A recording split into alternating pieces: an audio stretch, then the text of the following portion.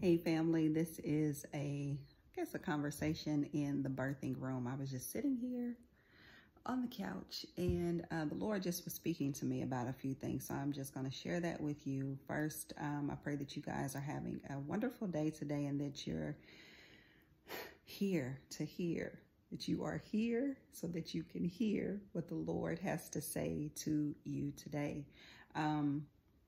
Okay, so the Lord was saying, sometimes you have to just stand. You have to stand there and let God do what he said he would do.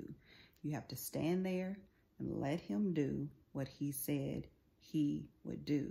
And so as he's just ministering this word to me, then this song came to my mind. This is an old song from a cartoon show that my kids used to watch. And there's this line that keeps saying, into the thick of it, into the thick of it. Now, some of y'all might be young enough to know this, maybe with some, well, maybe not that young, but young enough maybe with something that you watched when you were younger, or maybe your little brothers or sisters or whatever watched it. But my kids used to watch this show over 15 years ago or something like that. But anyway, the show was called The Backyardigans, and that was one of the songs. And so I have not seen or heard that cartoon in that amount of time, okay? But there's this specific line, and it says, into the thick of it. And God, and they say that on repeat.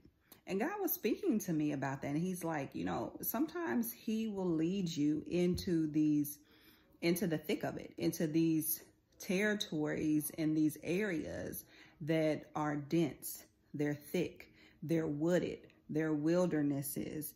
And in that place, you've got to stand and let God do what he said he would do. Sometimes the Lord will even lead you himself into those places. So sometimes it's not about like you made a mistake or there's something wrong that you did or whatever.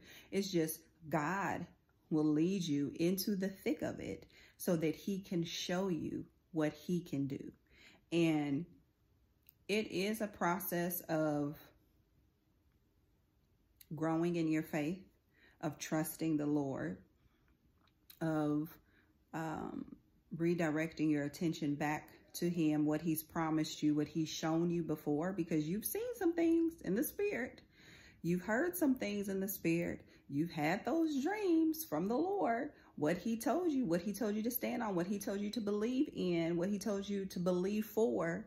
And so you have to get back to that place, even in the wilderness, even in the thick of it, and say, thank you, God, that I trust you.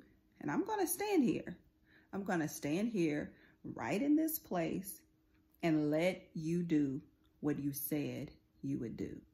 All right.